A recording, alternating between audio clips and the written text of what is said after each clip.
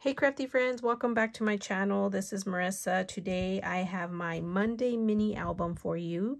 I used Erica's newest dies from this month's release, the Scalloped Easter bag, to make one, and I had Frank Garcia's, French Blues collection out because I was working on my design team project last week. And since I had it out, I cut out my papers and then I finished it up over the weekend. It was not a quick make, but I was able to incorporate a lot of different little things that I like doing, and it's very vintage, very chic, as you can see. Let's just jump in actually. So what I did was I cut up all my sheets and I just trimmed off the excess on the side since I wasn't making it a bag. And then I did use the base part for it though. So I did, use that. And I took this zipper, and as you can see, I just hot glued it to the back.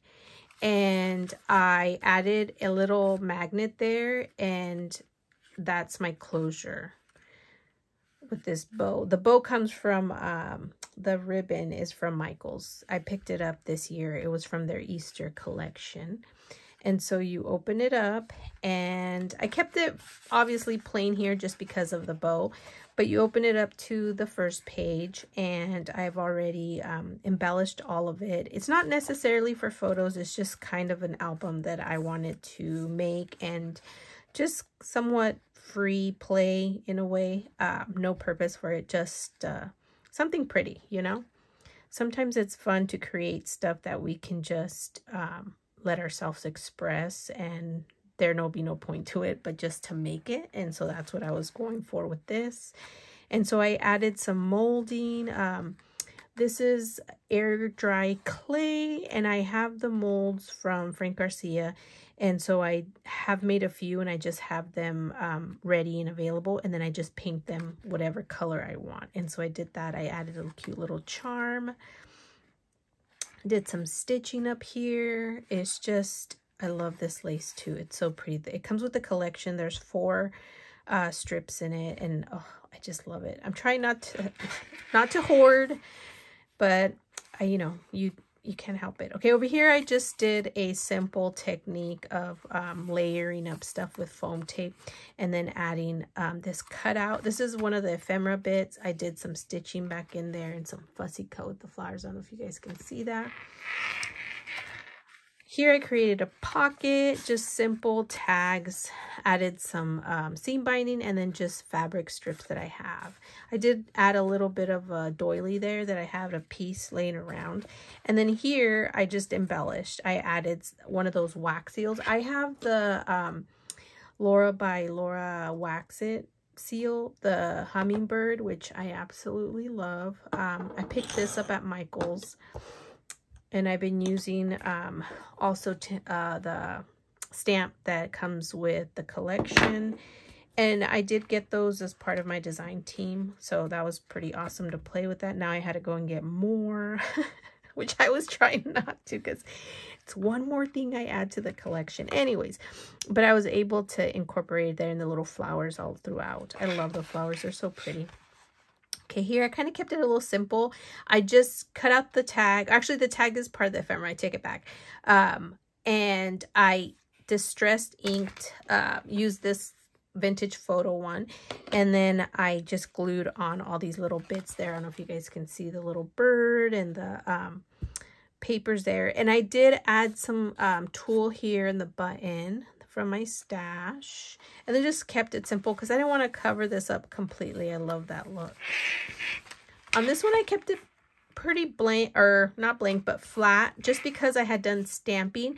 I shared I think I shared this one on my Instagram, but this is a stamp set that I found at, I want to say Michael's a long time ago, like years ago, and they had a bunch of stuff that they sometimes put out and got rid of it. But I am going to say that over time, like this part here of the stamp was melting and peeling off, so I had to cut it. So there's that. And then this set I picked up at Tuesday Morning from, I think it's like Bow Bunny was the brand. And so I just did some stamping around, and of course I included this stamp set, and I punched some holes and ran some yarn through there just for a little extra. Oh, I think I love this one. This is one of my favorites. So for this one, you can't really tell, but I cut strips of paper in the background and glued them down. I was gonna stitch, but then I decided not to. I just glued it down. It probably would look cool if I stitched it. And then I stamped around in there, distressed it, and then I added this big tag from the tag pad that I used. A few of those are from this pad, and then I cut out a smaller one from the 6x6 or the 8x8. It might be the 8x8 sheet. And then I cut this out as well. And the pretty bow, the flowers, one of the ephemera kit pieces. And I added some of this burlap string and another little flower. Just love this one. So pretty. This one I kept it kind of simple. I had to include her in there because I feel like she's one of the main faces of the collection. And then I added 2 more tags there. I did do some stitching on this one in the background of here. Just love it. Okay, here I fussy cut the girl out. She comes in a big piece, and I cut her out, and then I added stuff around her, and then I added more of the lace. Oh, I just love it. I love that lace. It's so pretty. I'm almost out, which I'm kind of sad. I'm going to have to see if I can order some more. Here I created a pocket within a pocket, and I added another one of the wax seals. I was thinking it was a little bit gray, but it turned out blue, so I'm kind of like, it's okay though. I think it still goes. And then I found this in my stash, which I thought was perfect because we have the dress form there. I added a little rose there to match the roses, and here's just the pull out tag from the ephemera set. And then the last page here, I just created a little tuck spot randomly. I had started to glue this stuff down here, and then I just decided to add that there and make it a little tuck spot. And then I had these little pearl beads that were wired that I got as a thank you gift from Happy Crafter's shop. So I've been able to include those, and then 3 of the little flowers. And then I love this little cut apart there. So cute.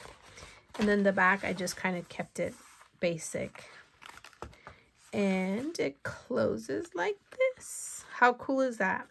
So definitely play around with your dies, you guys. And thank you so much for watching. I'll list as much as I can in the description box.